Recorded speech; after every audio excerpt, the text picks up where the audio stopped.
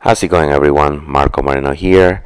Today I'm gonna talk about this video. It's a challenge match between a boxer and a judoka. It's the classic challenge of a fight between a striker and a grappler. Of course, the boxer is gonna try to punch the judoka in the face, and the judoka is gonna try to get a hold of him and take him to the ground. And the boxer is pretty good.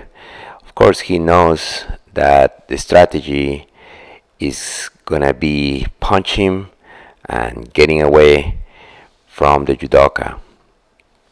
As you can see, the judoka got punched in there. Oh, he's asking for a break.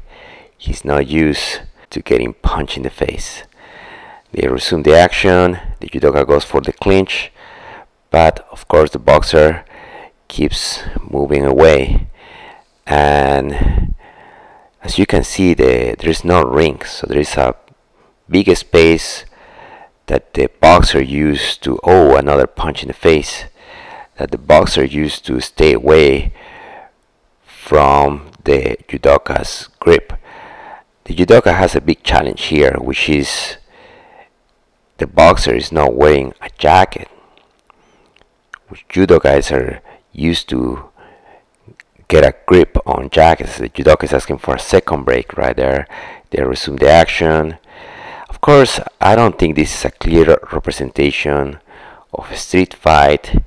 In a street fight, the attacker first is not gonna be as skilled as this boxer, and two, if you're a judo or jiu-jitsu guy, he's not gonna know that you're gonna try to grab him.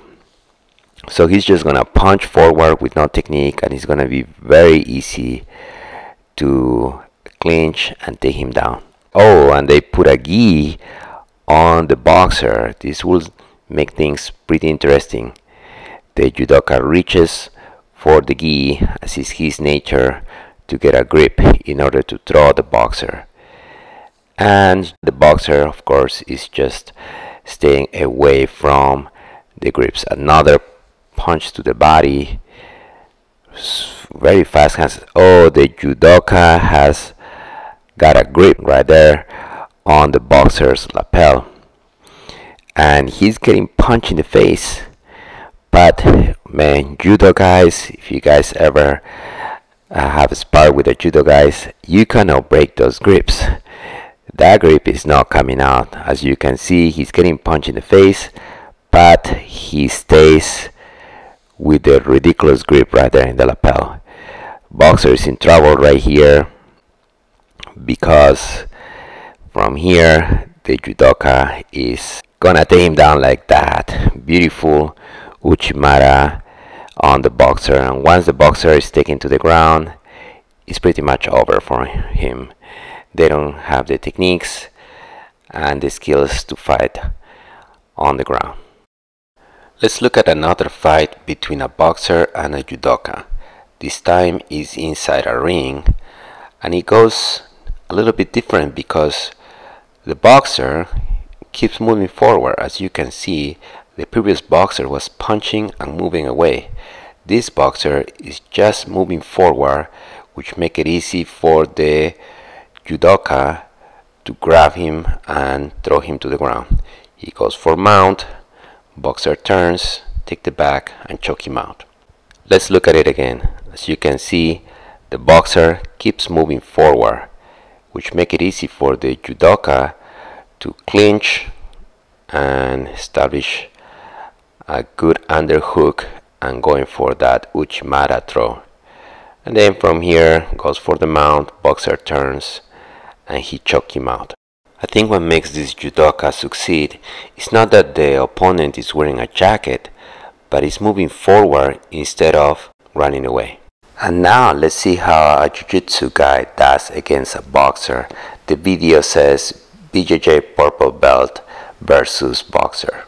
The jiu-jitsu guy is wearing the spats and the boxer just shorts and a blue t-shirt. Both of them are wearing gloves. The jiu-jitsu guys, they're even throwing jabs. This boxer doesn't look very good, but the Jiu-Jitsu guy goes for the single, transition it to a double, takes the boxer to the ground, and then from here it's very easy to go to mount, and he chooses an armbar. Let's look at it again. As I said, this boxer doesn't look as skilled as the first boxer against the judoka, which can make a difference. The other difference is that the Jiu-Jitsu guy goes for the legs, single leg first and then double leg, versus the judoka, they only go for the upper body, which can make it hard to get a hold of a striker. Many Jiu-Jitsu students go to schools where they mix the beginners with the advanced students. They are taught complex moves that they are unable to execute because they haven't even learned the basics. It's very hard to learn Jiu-Jitsu without a curriculum, so they go to YouTube where there are hundreds of thousands of techniques. Where do you even start? They also go to buy online courses, but there are a lot of advanced courses out there and they're all disconnected from each other. There is not a clear path. That's why I created Mastery Jiu-Jitsu Online, where you will find a comprehensive curriculum of video courses that will take you from zero to Jiu-Jitsu mastery in a systematical and organized way. Course 1 will give you the fundamentals of Jiu-Jitsu, and with that foundation you move to course number 2 and so on. For free sample lessons and discount offers, click the link below. This other video says Jiu-Jitsu guy versus untrained fighter. As you can see, the striker is not really that good. The Jiu-Jitsu guy goes for the legs again, almost take him down, and then got a guillotine on the striker and submit him. Let's look at it again. The Jiu-Jitsu guy protects his face. The boxer is very conservative, and the Jiu-Jitsu guy is able to close the distance by going for the legs.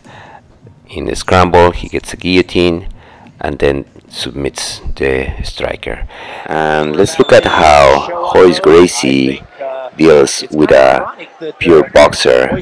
So Royce keeps his distance, he's staying away, he's not, of course, going to trade punches with the boxer. Here Royce gets a little close, a little closer and closer, and when the time is right, there you go. He goes for a nice double, putting Jimerson down, goes to mount, and pretty much the fight is over here. He's trying to grab Royce, maybe try to do something, but you can tell like he's lost at this point. He doesn't know what to do. He's out of his element, and there he's tapping. There's not a choke, there is not a submission, he's just tapping out. In conclusion, how does a judoka compare to a jiu-jitsu guy against a boxer? Well, there are a lot of elements to consider. For once, the quality of the boxer. In this first video, this is a pretty good boxer, okay, and also he has a lot of space to get away. Versus a ring, you could see that the judoka was able to get a clinch easier. In this big space, the judo guy has a really hard time because the boxer, not only he's pretty good, but he has a lot of space to get away from the judoka's grip. Another conclusion we can arrive after watching these videos is that what makes the jiu-jitsu guy successful against a boxer is that they actually incorporate leg takedowns, single leg, double leg takedowns to bring the boxer to the ground, versus the judoka is looking for upper body clinch, which against a boxer seems to be a little bit challenging, especially if the boxer is running away. The jiu-jitsu approach of being open to incorporating leg takedowns and makes them successful, versus judo, they used to go for leg takedowns, but they changed the rules of their sport and they are not allowed to go for the legs. So now they are just restricted to upper body clinch and upper body throws, and against a boxer that could be a little bit limited. Anyway, thank you guys for watching. Let me know what you think on the comments. Please subscribe to the channel, and I'll catch you on the next one.